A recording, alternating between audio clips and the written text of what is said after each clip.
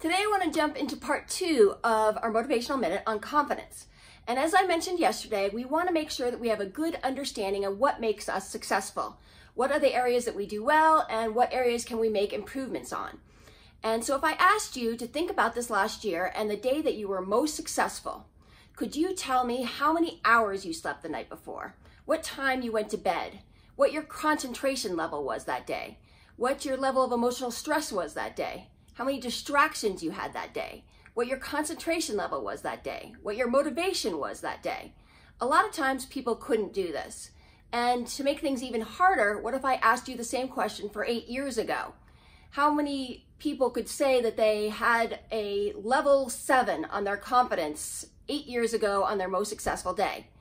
Well, I could tell you that, and it's not because I have a great memory, it's because I journal. And I write down the things that work for me or don't work for me.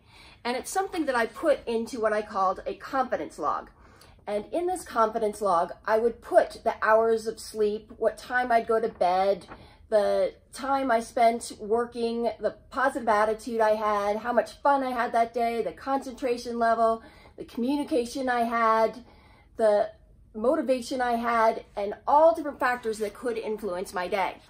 And if you don't journal, it's not always obvious what you would need in order to have success. Because believe it or not, I actually did best on my sluggish days. When I felt tired and worn out, those are the days I perform well.